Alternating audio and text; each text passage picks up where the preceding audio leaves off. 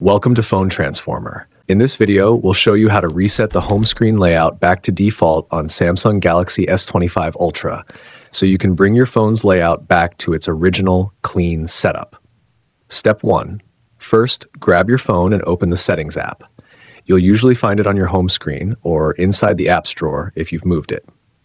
Step 2. Next, once the Settings app is open, scroll through the menu until you find the Apps option. Tap on it to open up the full list of installed apps on your device.